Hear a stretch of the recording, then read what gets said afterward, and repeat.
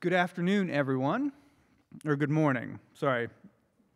Well, on behalf of Good Shepherd, I'd like to greet you all. My name is Pastor Richard Hildebrand, and it is my privilege to be the pastor here.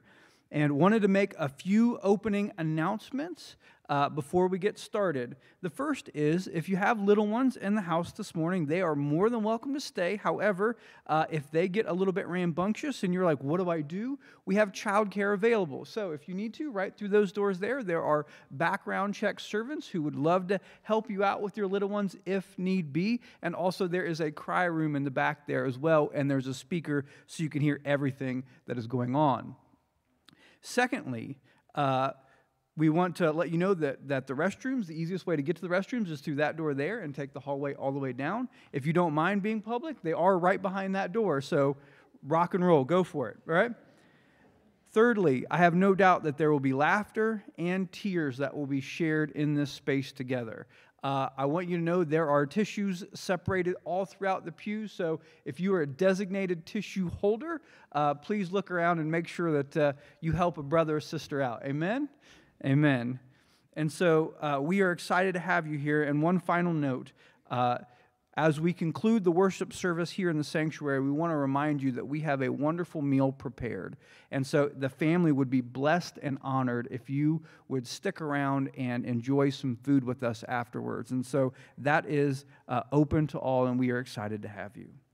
With that being said, I'd like to call us to attention this morning with our call to worship. Our call to worship comes out of John 11, and let me give you a little backstory. In this section, one of Jesus' good friends, Lazarus, has passed away from an illness. And Jesus has waited intentionally 3 days before he makes the trip to Bethany, and he is on his way there. And as he is making his way, Martha, the sister of Lazarus, sees him coming from afar way off, and she runs up to him. And we join here in John 11:23 as we begin with her first statement to Jesus.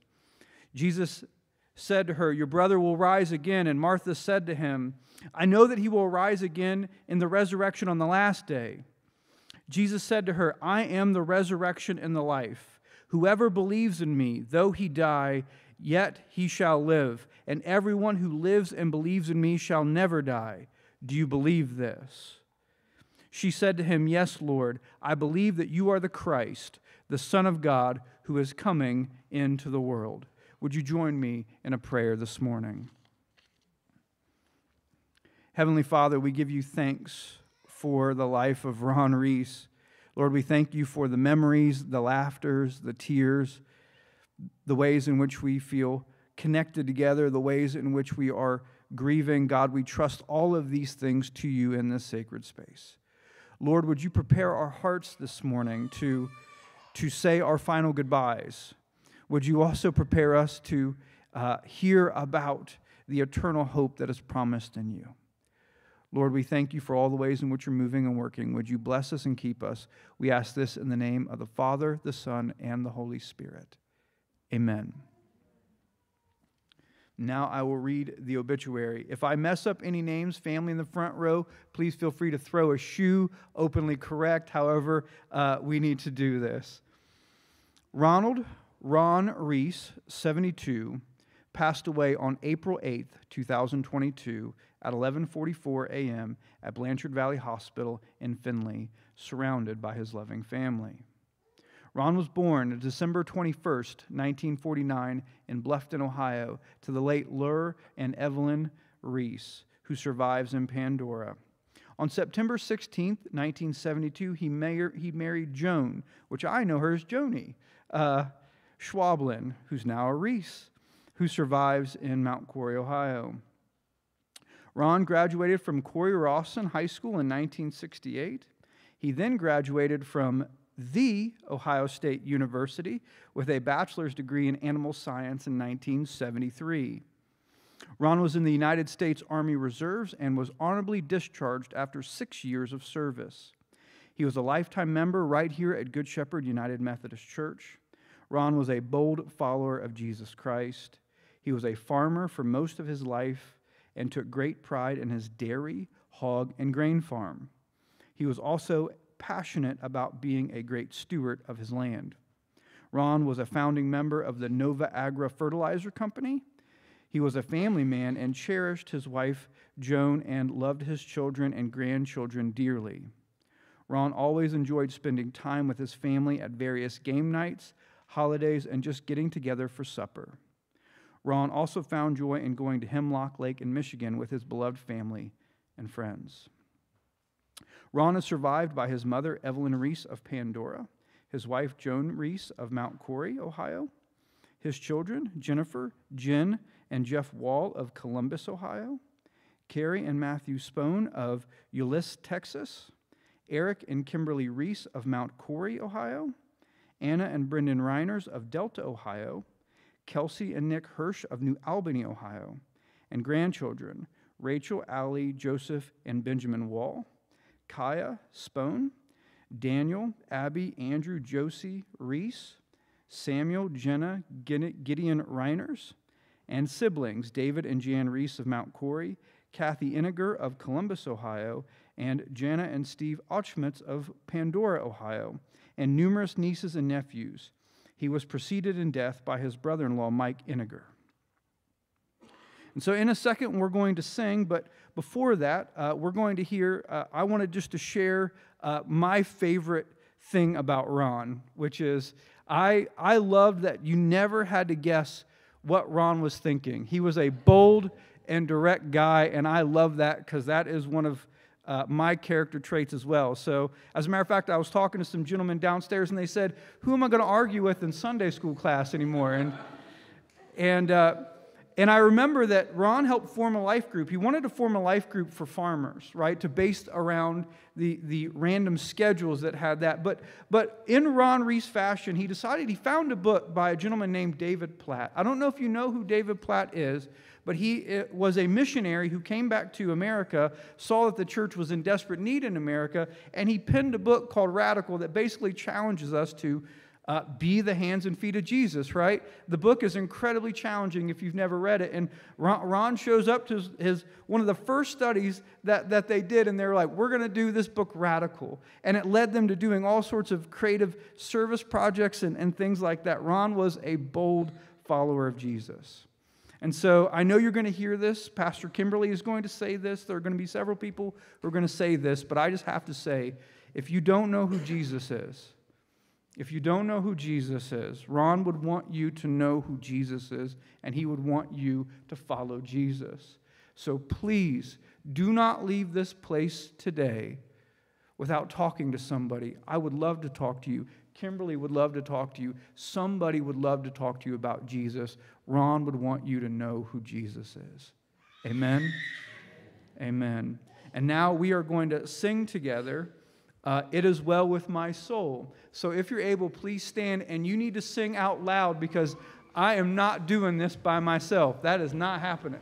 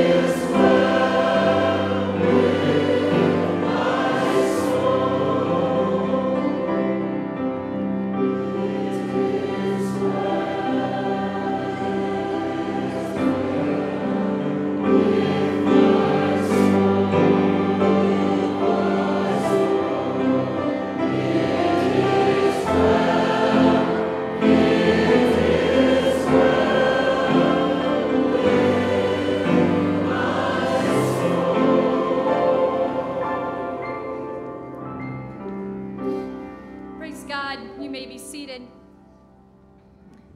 Now, we all appreciate obituaries. It certainly gives us a glimpse into someone's life, but they also miss the good stuff, the memories, the laughter, the characteristics. So we're excited to have some of the family share to give a little bit of that greater picture about the large impact that Ron has had in so many different lives. So first we'll be hearing from Matt, son-in-law.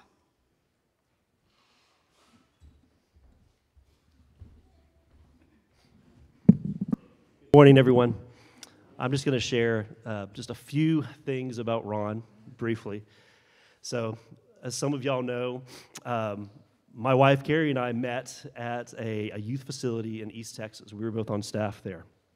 It was 2004 in February, and I'm walking outside of our property, and I'm with Carrie. We were friends at the time, and this green Toyota minivan drives up on the driveway, and lo and behold, my future father-in-law gets out of the van with his wife and with two little girls who are Anna and Kelsey. I first meet Ron. I introduced myself, and he said, "Ron Reese, good to meet you." Little did I know that I would get to know this man for several years after that.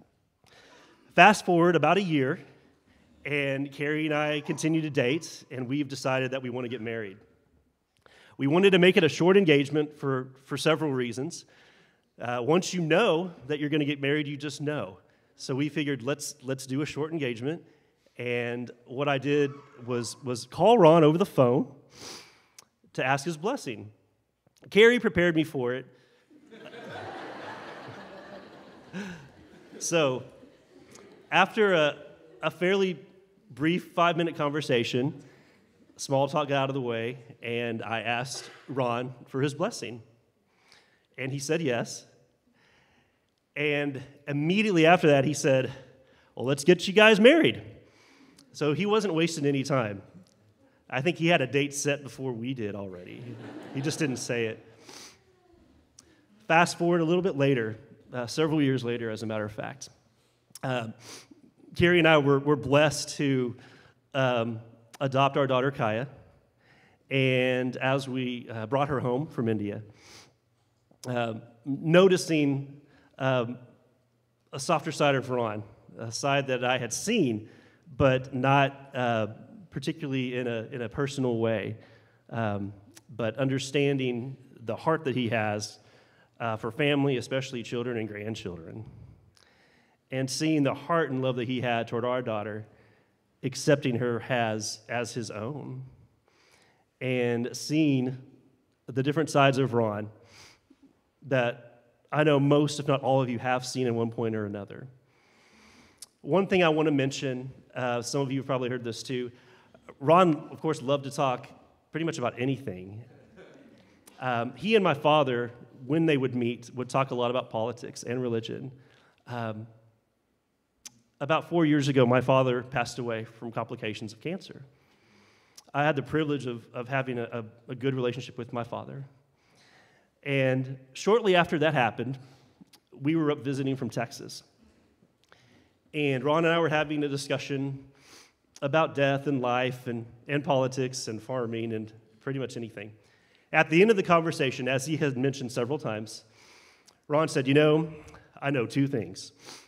I know there's a God, and I'm not him." We can know for sure that Ron is now living his best life. Keep that in mind. He is completely, utterly free from the burden of this world. You know, Scripture says in 2 Corinthians 5, Paul says specifically that we groan in this body, but we have a body waiting for us if we have trusted in Jesus Christ as our Savior.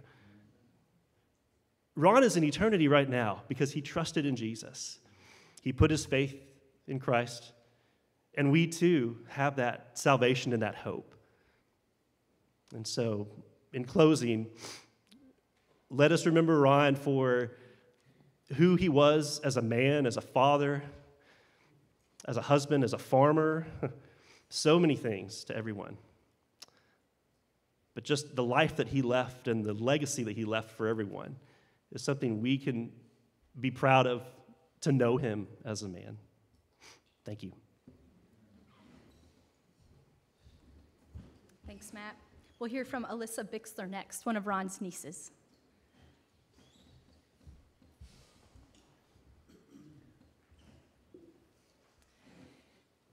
Whenever my family and I think of Uncle Ron, he just makes us smile. First, because he likes to tease us and make us laugh, but secondly, because we knew that he loved us and valued us, and he made a deliberate attempt or just effort to reach out, ask us questions, be intentional about building a relationship. It was playful and joking, but purposeful. I'm going to share some memories from different people in my family. My brother-in-law Isaac's first meeting with Uncle Ron was actually at the lake, and they were tearing floorboards out together. So they were working hard, and Ron, really valued hard work and acknowledged that. So it was a good way as a suitor for his niece to build some good rapport. During that time, he and Isaac had some really good conversations. Ron, just getting to know him was just really intentional about getting to know Isaac, making connections, but valuing that time just getting there dirty and working. So my husband Steve says some of his favorite memories were at family gatherings, especially Thanksgiving gatherings, where Ron and Joni so graciously often hosted our family. And he would bring a lot of intensity and laughs to the long-anticipated games of Rook, which you can probably all sometimes experience that. But at the same time, he just made a point to listen and laugh with our kids, and then really took time to be grateful and pause, and as a family give thanks, and was a leader in making sure as a family that we spent time doing that. I want to read what my sister said because I can't say it better than her. So she said, "From early in my life, Uncle Ron's encouragement made me believe that I could do challenging things. As a first grader, skiing through what seemed like giant waves at the lake, I held on for dear life and made it through because I knew Uncle Ron certainly wouldn't drive through those waves if he didn't believe I could do it."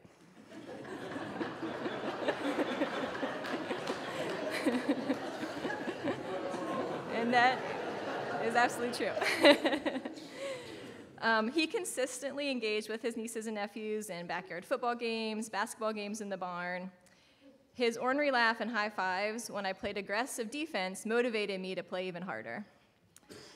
As an adult, Uncle Ron showed interest in my husband and kids' lives by asking about jobs, sports, and church, while keeping us up to date on local school jobs available, making sure that we knew our kids would look great in green and gold. His interest in our lives will always be valued. I also have a lot of memories of Uncle Ron, family gatherings at the lake, tossing us for hours and hours into the lake and driving the boat over those huge waves and trying to throw us off the boat.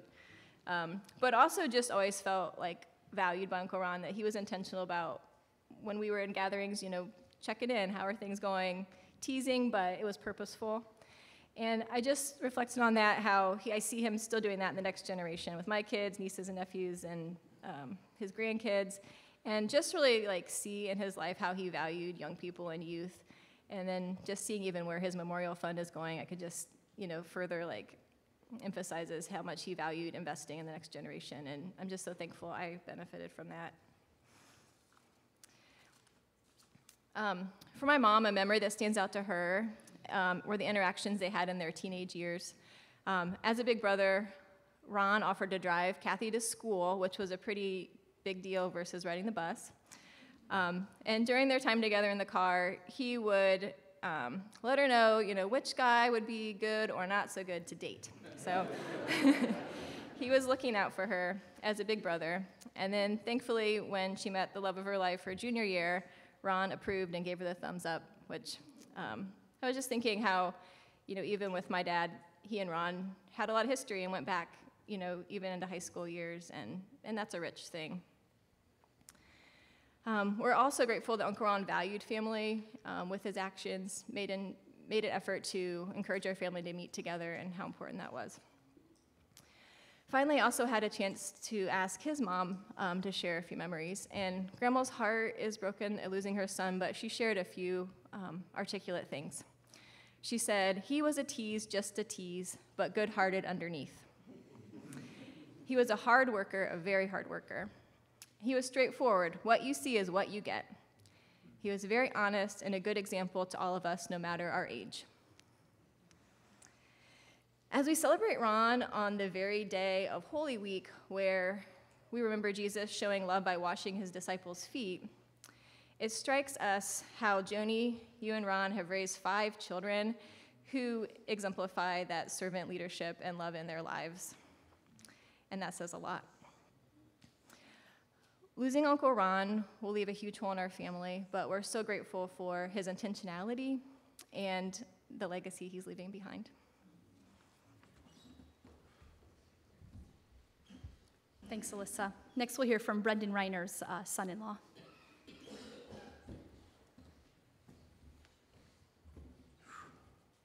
Tried to make it through. Oh, man. My first memory of Ron, I called him on the phone from Texas to talk to him about dating Anna because I wanted to do it right, you know? And Ron gets on the phone. He's like, "Hello?" I'm like, "Hey. How are you, Mr. Ron, sir?" And he's like, "I'm good. What are your intentions with my daughter?" And I was like, "Well, I'm going to date her until I marry her or until something else happens. You know, I mean, until like..." Don't, that's not what I meant. Jesus help me. Oh, or until I don't, you know? And he's like, "All right." And then we spent the next 45 minutes talking about where I grew up in Colorado and football in Ohio State, and it was great. And I remember the first time that I met him, he gave me a hug. And I know Ron doesn't give a lot of hugs to like guys, you know? And so it was impactful. And I think that speaks to the life of Ron as a whole. You know, like everything that the 2 previous people have said, like Ron was very intentional. And he was just like Jesus in that aspect. Everything Jesus did, when he didn't go to Bethany for 3 days until after Lazarus was already dead, he did that intentionally. You know, when he went through Samaria to meet the Samaritan woman, he did it with intention. And it was because that person needed to know the love of Jesus. They needed to know the love of a father.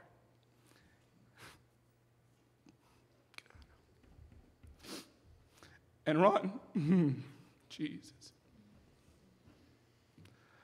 Ron spoke things into my life that my dad never did. And as his son-in-law, that was a huge thing that I valued. You know, Ron looked at Anna and I's lives, and a lot of stuff we do is kind of crazy. And we move a lot because we follow wherever God calls us, and Ron has never discounted us for our faith. He's always been proud of us for how we follow the Lord's leading in our lives. And he always saw bigger picture, you know, like Ron saw the way that God saw things. Like he didn't see just like a little snapshot that we see in a picture up here. The Lord gave Ron eyes to see farther into the future. And so as we continue to hear about what Ron has done for each of us, and I know Ron has touched everybody in this room and the hundreds of people that came through it last night. You know, his legacy, that his kids will love Jesus. That's the best thing that he could have hoped for. I was reading earlier this week in Proverbs 12, and I'm just going to read some scripture that I thought spoke exactly to who Ron was. It says, "If your heart is right, favor flows from the Lord. But a devious heart invites his condemnation. You can't expect success by doing what's wrong, but the lives of his lovers are deeply rooted and firmly planted." And I think of Ron's family, and they are deeply rooted and they're firmly planted in the Word of God and in Jesus. The integrity and strength of a virtuous wife, Joni, transforms her husband into an honored king. So I just want to speak to you too, because man, you honored Ron. And it was so evident. So bless you, woman of God. The lovers of God are filled with good ideas that are noble and pure. And I think I read that and I'm like, man, like Ron had such a business mindset, or an entrepreneur mindset, and like everything that Anna and I tried to do with our business or anybody else's business, like Ron just had great ideas because he had a relationship with the Lord and he listened to what the Father spoke, just like Jesus did. The wicked are taken out and gone for good, but the godly family shall live on. And this, I think, is the key, because almost everybody in here, I think, is related somehow. Like almost everybody in this room is related in some way or another, through blood or through marriage. And that just speaks to the testament of not just Ron, but the legacy of your family. And so I want each of you to know that, like, I'm honored to marry into this family, because my family did not love each other like this. You guys love well. Yeah, there's lots of teasing and there's lots of sarcasm sometimes, and my heart doesn't take that very well. But Ron did a really good job talking to me in a way that I knew I was loved. And so, like you guys have something to be proud of in your family. Everyone admires a man of principle. Verse 8 says, everyone admires a man of principle, but the one who has corrupt heart is despised. Just be who you are and work hard for a living, for that is better than pretending to be important and starving to death. And I think Ron exemplified that verse and this verse. Verse 11 says, work hard at your job and you'll have what you need. And then verse 12 says, but the righteousness is the core motivation of the lovers of God, and it keeps them content and flourishing. And I think that is evident in his family sitting in front of you today. That he was content and his family was flourishing because of the way that he pursued Jesus. And I get like the ripple effect of that, And so as his son-in-law, like, I'm going to echo what Richard said. If you don't know Jesus, man, get to know him, because he'll change your life. And he'll help you to walk this out. He'll help you to walk out the things that Ron walked out in his life. And this is the last thing I'm going to read. And it says, verse 14 says, for there is great satisfaction in speaking truth, and hard work brings blessings back to you. And so I'm just going to leave that at that. We're all blessed because Ron loved well. And he did a great job of raising his family and being a husband and a father. And man, my kids loved their grandpa. There was never a time where we walked into that house and he didn't drop things that he was doing to throw them on the couch or throw them up in the air or take Samuel out in the tractor. And that's a legacy worth remembering. So that's all I got to share. Thank you, Brendan. Matthew, one of the nephews, will be sharing next.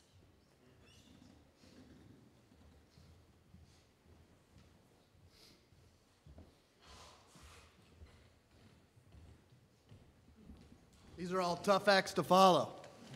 A lot of good folks in this room. The world we woke up in today was very different than it was just a few days ago for all those in this room who knew Ron. But the world we woke up in today was also very different from the world that I grew up in, where we were so blessed to have just an incredible family around us. And that includes parents, grandparents, aunts, uncles, and my brothers and I were so fortunate to have such a good group of folks to look up to and to mentor us and so forth. So we spent a lot of time with Uncle Ron by proxy. We lived a quarter mile down the road from the pig farm, right? And, right? And so we learned some rules from Uncle Ron. I asked my brothers and my parents, and we came up with some rules we learned from Uncle Ron. I want to share them with you. Number 1, if it touched your fingertips, you should have caught it. My brothers and I spent a fair amount of time throwing the football and playing basketball with Uncle Ron. An on-target pass is an opportunity that should not be missed. If the pass comes your way, be focused, be prepared, and for goodness sakes, if it makes the slightest contact with any part of your body, that ball best not hit the ground. That's 1. Number 2, make sure to tighten the drawstring on your trunks and finalize your last will and testament before you climb on the tube in Hemlock Lake. Uncle Ron driving the boat, pulling you on the tube in Hemlock Lake was always a life-changing, almost life-ending experience. Of course, my brothers and I would taunt Uncle Ron, which would make things much worse. I can remember being sore for days after a few rounds on a tube pulled by him at the helm. And I speak from experience when I tell you those trunks need to be tied tight. I'm just saying. Number 3, pigs smell like money. Laundry hung on the line smells like pigs, but not money. We learned many lessons helping Uncle Ron with the pigs, but most are best not shared here. Uncle Ron always did say pigs smelled like money, which certainly held true sometimes, until you wore your new shirt to school that had been washed and dried on the clothesline outside. Then it just smelled like, well, pigs. Number 4, do what you love and love what you do and work hard at it. Ron loved God, Ron loved his family, Ron loved the farm. He showed up, he put in tremendous effort, and he worked hard. And if you ever wondered if Ron loved what he did, you quickly found out if you heard him joyfully whistling hymns while working in the shop or feeding animals, or heard the fervor in his voice when he talked about God, or saw his eyes fill with pure joy at the sight of his grandchildren and family members. He was grateful and thankful for his blessings. He worked tirelessly to build upon them. Uncle Ron was an incredible example of a work ethic, father, joyous grandfather, and a man of God for all of us to learn from. Number 5, this is the last one. Invest in a legacy that matters. I'm talking about a legacy bigger here, folks, than the Lord J. Reese Memorial water cooler down in the basement. Okay? That's big. But there's things that are bigger, okay?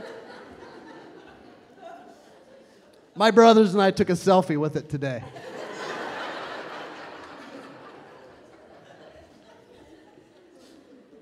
Ron, like his father before him, lived with purpose and a plan, and he knew where he was headed.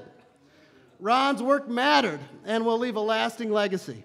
Many who knew Ron would be quick to recognize the legacy he left on the land through his work on the farm. He was passionate about the long game of improving the land on his farm business for the future. And he did just that. Not doing what was easy, but what he felt like was right. And he didn't do what was standard. He invented new and better ways of doing things. But you don't need to drive halfway across the countryside out here to go see what he did on the land. In fact, you don't even need to leave the church today to see his most important legacy. The wonderful family right here is an incredible testament to the type of man Uncle Ron was. The beautiful, God-fearing, salt and light, Christ-focused people who remain here to carry on the work that both he and Joni started together showcases how valuable one marriage can be and the ripple effect one man's life can have. Now that he has gotten to where he knew he was going, I know that Ron's legacy of faith will live on through his wife, his children, and his children's children, and everyone in here today. Ron's is a legacy that matters eternally, built on the dedicated work of a good and faithful servant who whistled all the while. Thanks, Matthew. We'll have Jeff Wall share next, another son-in-law.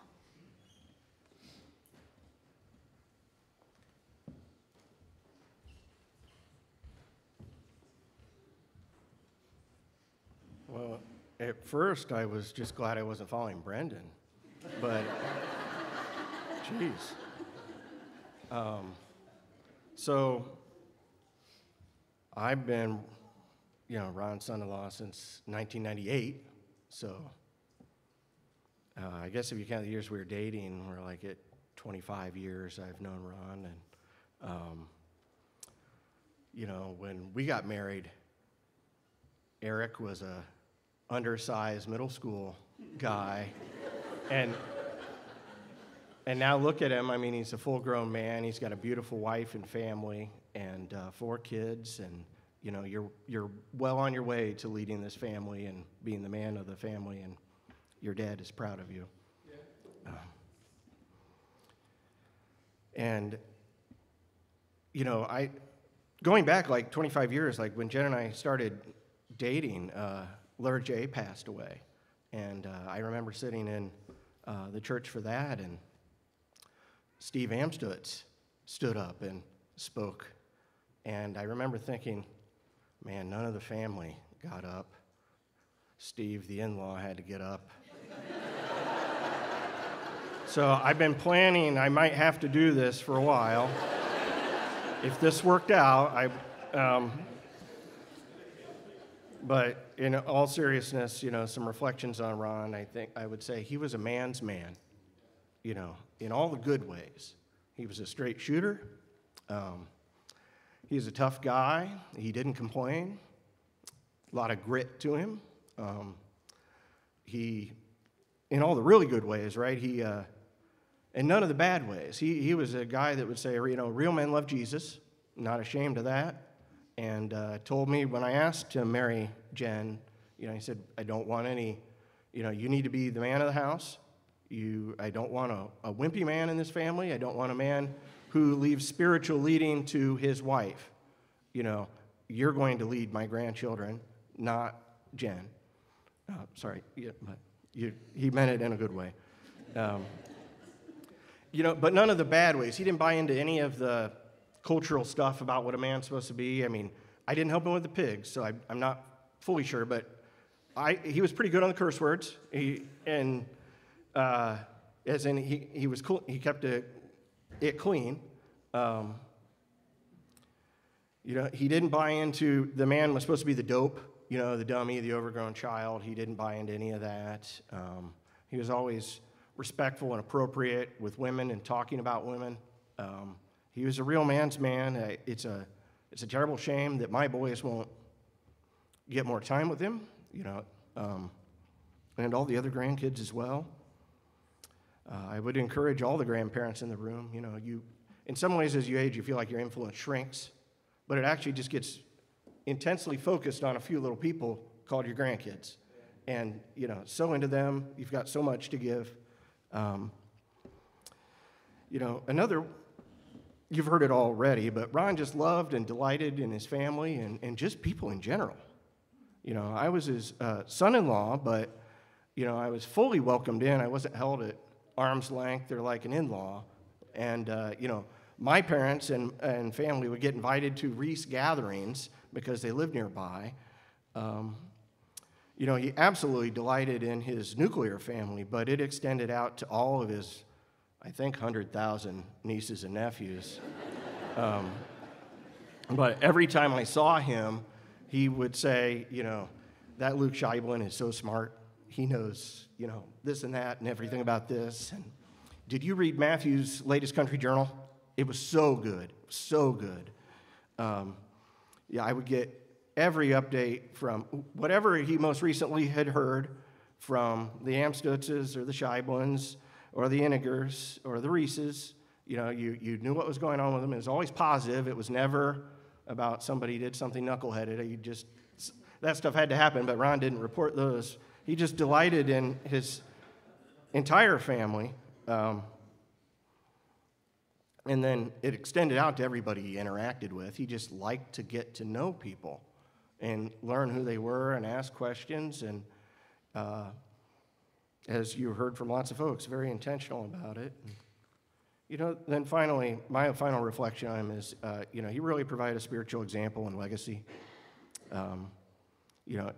and Joni modeled a very healthy, godly marriage. They not only loved each other, they liked each other all these years. They raised 5 kids, all of whom strongly followed Jesus as adults. That's no small thing. Just generally, day in, day out, as you get up and go to sleep, he lived out biblical wisdom and tried to do it right. For me personally, he raised my wife and gave me both his permission and blessing to marry her. He loved our kids. And for the entire family, I feel like we're inheritors of kind of the generational love for Jesus that Evelyn will blame you for it, I guess. But it rolls down through the generations, and there are a lot of blessings that come with that. And so I would just say to Ron, well done. I am sure the basketball courts in heaven are very nice.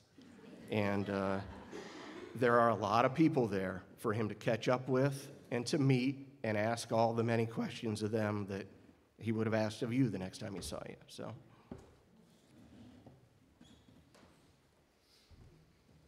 Thanks, Jeff. Next, we'll be hearing from Nate, his nephew, along with Jana, Ron's sister.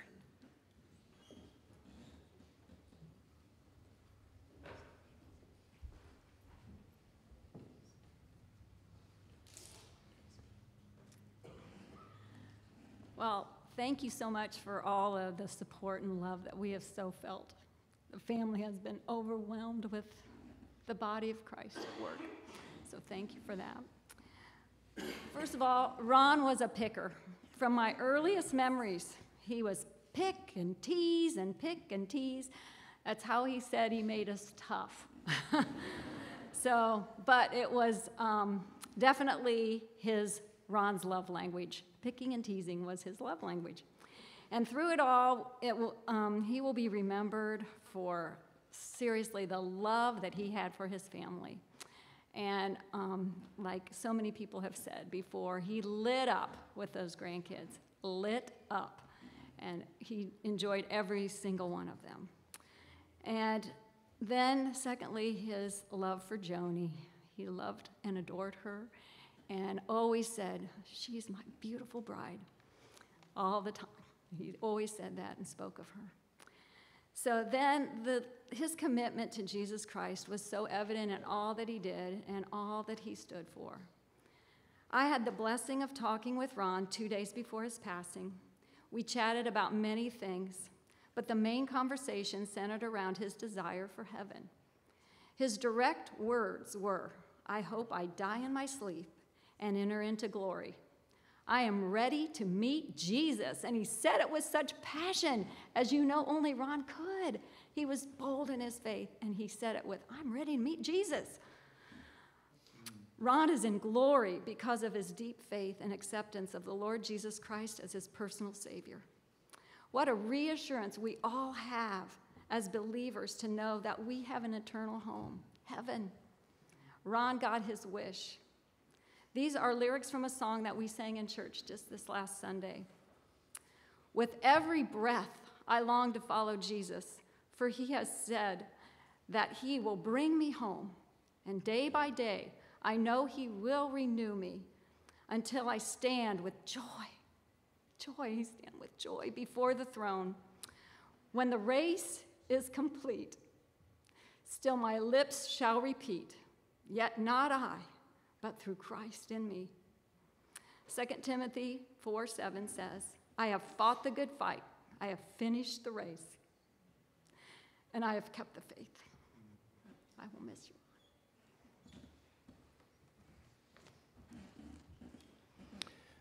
I'm not quite sure how I got picked to go last. I should just end this with amen. However, I will read my speech. My name is Nathan Amstutz, a.k.a. the Nader Man. That's what Ron called me.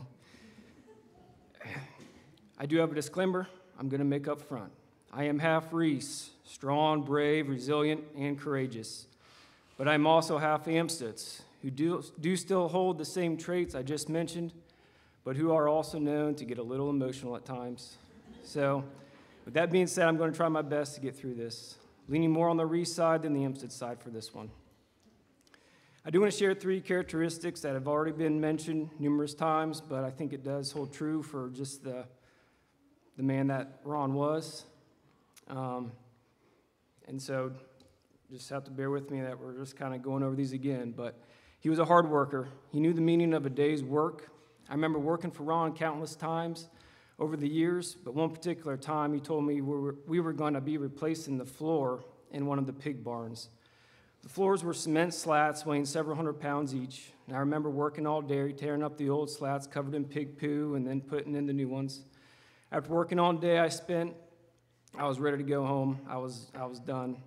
Ron said, we're all done, you can go home. However, once I was done, he now had to go and do all the evening chores.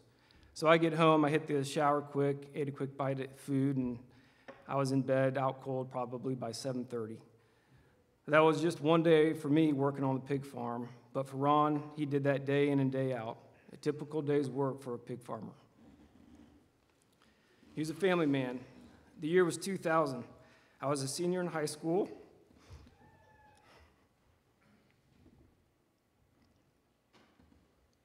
And I finally got the chance to start as a running back for Pandora, Gilboa Rockets.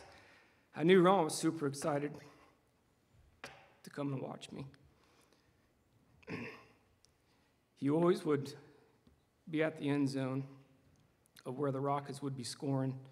And whether I was the one scoring the touchdown or one of my teammates, he was always there to point at me or for my team. Now, this one we have not heard. That was the only year out of his entire life I can honestly say that Ron had renounced his Hornet roots and became a Rocket. I cannot blame him. Ron liked being on the winning side. Another example of how very important family was as part of Ron's life is knowing that every holiday since I can remember, he and Joni either planning or hosting events and making sure the entire family was offered the chance to get together. It's all about family.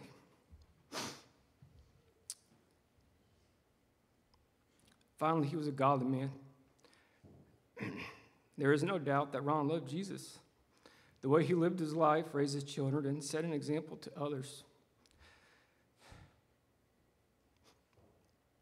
The characteristics is the most important and yet simple. For those of us who know Jesus as our Lord and Savior, we know the promise that we get to see him in heaven again. So this is my prayer for Ron and all of us. Numbers 6:24 through 26.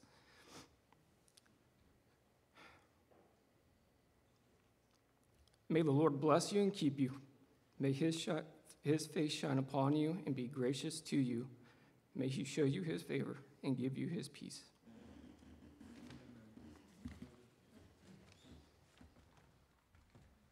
Thank you. And as a final memory, just one that I will read is from his daughter, Kelsey. One thing I will forever be grateful for is how Dad was intentional about sharing his faith. I can remember countless conversations I had with him about faith, Jesus, the Bible, and faith-based books.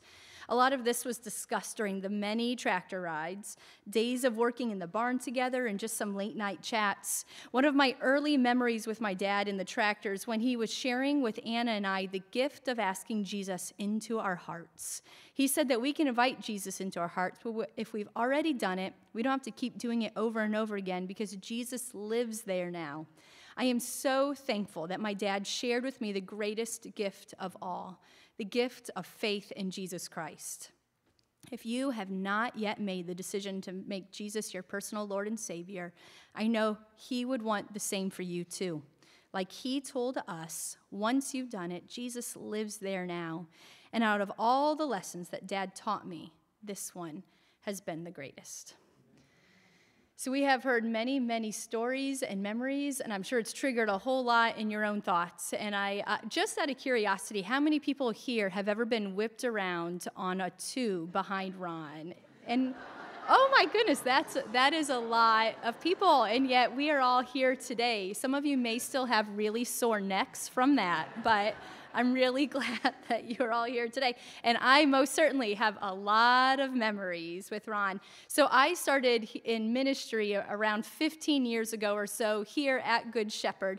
And I remember my very first Sunday here. The Reeses were sitting right back there, right where his brother Dave is sitting. That's where Ron was at. And I remember the pastor then, Kevin Pease, said, Kimberly, if there's anything that you need, this is Ron and Joni Reese. They're really good people. You should get to know them. They're going to help you out.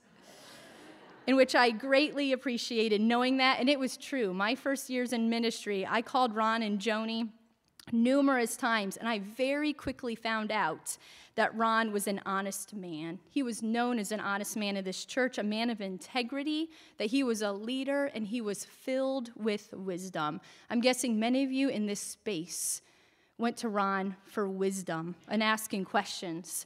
I also very quickly found out that Ron had this really good-looking son, and I was really thankful to meet Eric, eventually figuring out he was also the one for me. And so I got an entirely different perspective numerous years later when I became Ron's only daughter-in-law, marrying the one son among all the sisters. And I found that, as we have already heard today, who Ron was in this church is the same person he was at home as well.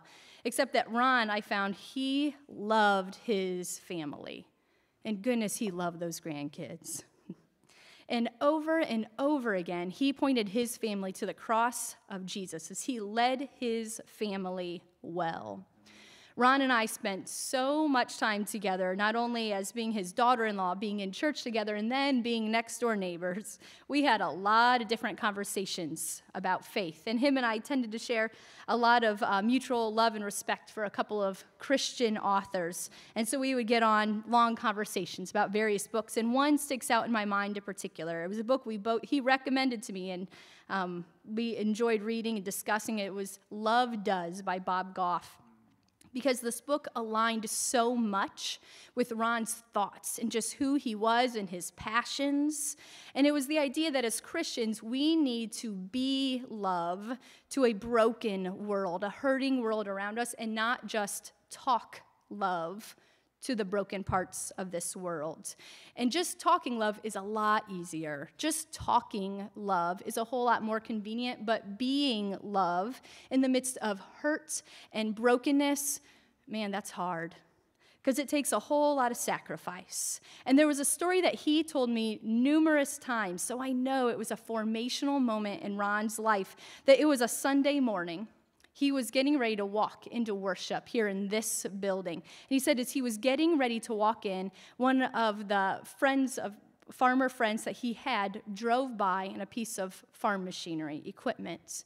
And he realized that person was driving over to another family where the dad had just passed away, and it was harvest. They could not get their harvest off that year because the farmer unexpectedly passed. And Ron said in that moment, he knew what love looked like. He loved coming to worship. He knew the importance of a Sabbath. He knew the importance of coming together on a Sunday morning. And he said, but then I also realized love takes a lot of action and sacrifice. And that person, my friend, loved that farmer well by sacrificing their own time. And they went and took the harvest off for that family. And he said, I want to be that kind of farmer. I want to sacrifice because that's what Jesus did for me. And he did that over and over again. And I know that one of Ron's greatest fears that we talked about so many times was he did not want to become a Pharisee. He didn't want to just know the teachings of Jesus. He didn't just want to teach about the teachings of Jesus. He wanted to live the teachings of Jesus. And it's that living out part that is hard, because it means it's an inconvenience to us. And it means we do not put our own desires first and our own wants first. And I think we would probably agree that we live in a rather selfish world where we are told, no, you should put your own happiness first. Do what makes you happy. And instead, Ron said, no, do what Jesus wants you to do. You need to be love. And because you are here today, it won't surprise you when I say that Ron could be a little bit vocal and rather opinionated about the brokenness of this world. He very often shared his frustrations about how he disagreed with different leadership or government or whatever that might be, and it frustrated him to no end that people were not walking toward Jesus, that it seemed like our world around us was walking away from Jesus, and how this caused divisions and finger-pointing even within the church, and this broke his heart. Because he knew that people needed to love Jesus, needed to know Jesus Christ, and he didn't want any roadblocks in the way for that to happen. And today, I echo Ron's frustrations. This world, it's difficult.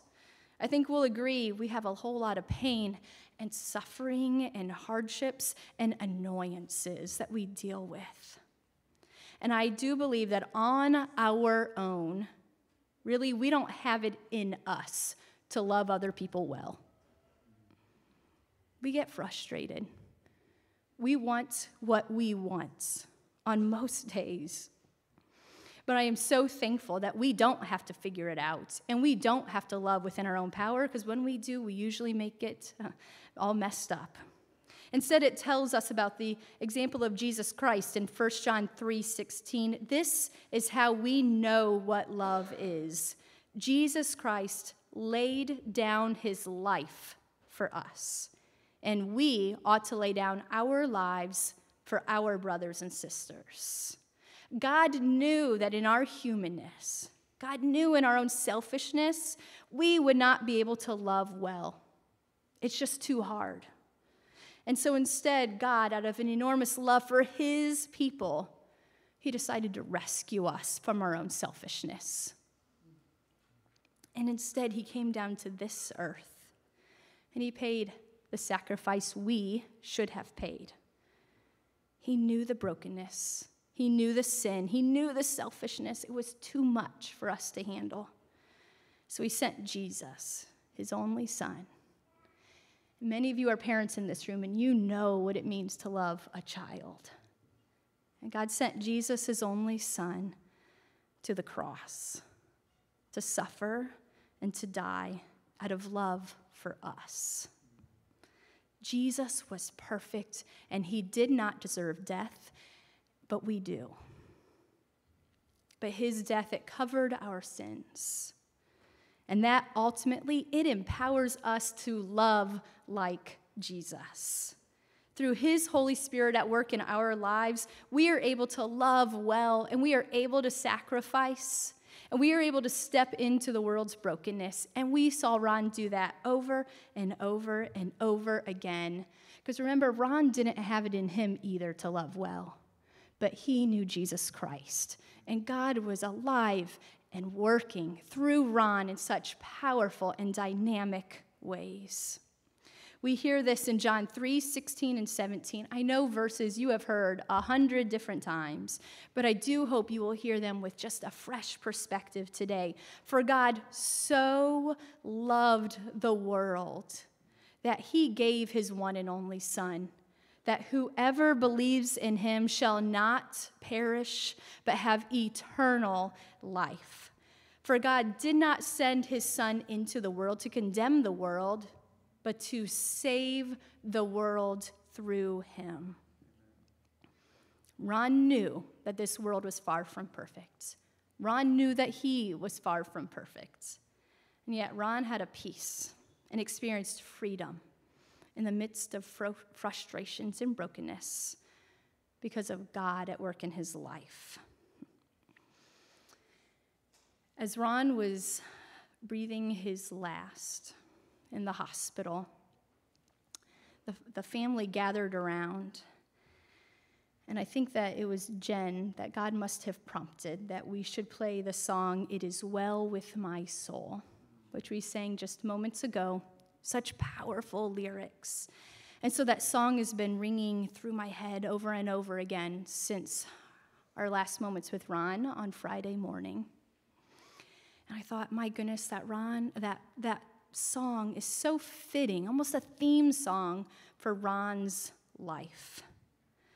Because Ron knew, again, that the world wasn't perfect and that we would have sorrows, and we all did, and Ron did too. And yet, Ron had peace because of the victory of Jesus.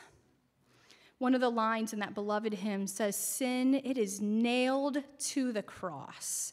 We bear it no more. Praise the Lord, oh my soul." Ron gets to live into the fullness of that sacrifice of Jesus Christ right now.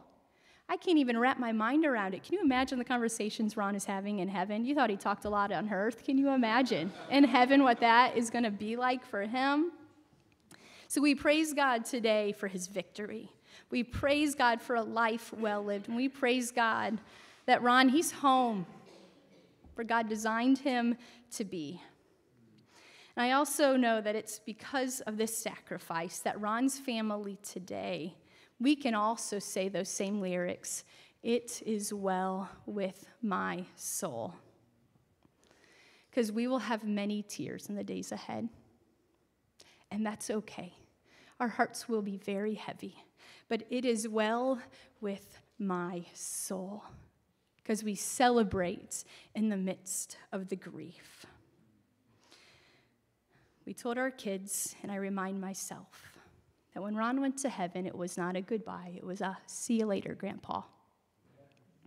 Because he's prepared that home for us, too. I know that you have heard it numerous times today, and so hopefully you understand how important this is to the Reese family. If you do not know Jesus Christ, he loves you. He's prepared an eternal home for you, too. But he loves you so much, he's not going to force that love on you. Instead, he invites you to love him. So I would love the chance to talk with you after the service if you've never made that decision. Would you pray with me? Heavenly Father, we thank you for being such a good Father. My heart is heavy thinking of what you went through when you sent your Son to this world of brokenness, knowing he would suffer on a cross for my mistakes, for our sin. And yet you sent him anyway. I can't help but wonder, Lord, if as your Son was there dying, if you also had the mixed emotions of celebrating, knowing now your sons and daughters, we get to go home to be with our dad. We praise you that Ron is home. We ask for your presence and your peace in the moments ahead when we are homesick for him. But Heavenly Father, beyond that, we praise you and can only imagine the celebration that took place when you said, "Well, good, done and faithful servant." So continue to stir, Father, Son, and Holy Spirit. We praise your good name. It's in that name that we pray today. Amen. And now in closing, we'll be hearing from the Reese boys, as I call them.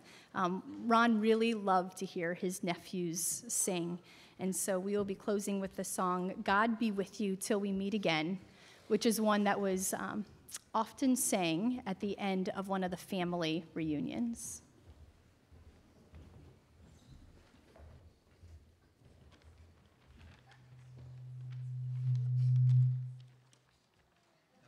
Static.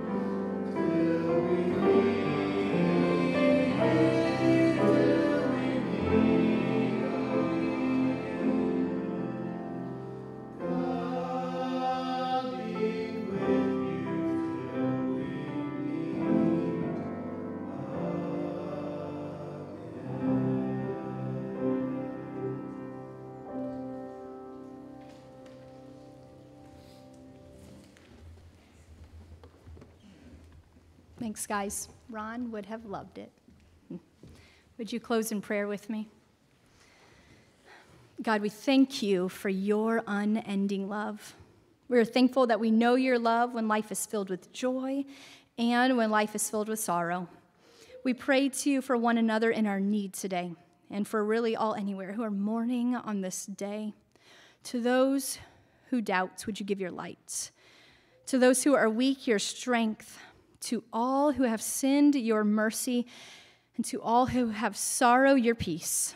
Keep true in us the love with which we hold one another. And in all our ways, we trust you. And to you with your church on earth and in heaven, we offer honor and glory and praise, Lord. We also thank you for the moments ahead as we spend a meal together. Thank you for providing for us. And may our conversations bring glory to your good name. Amen.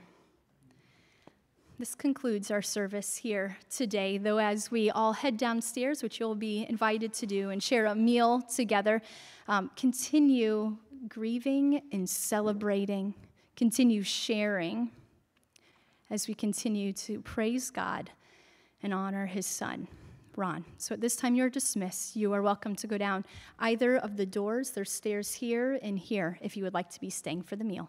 Thank you.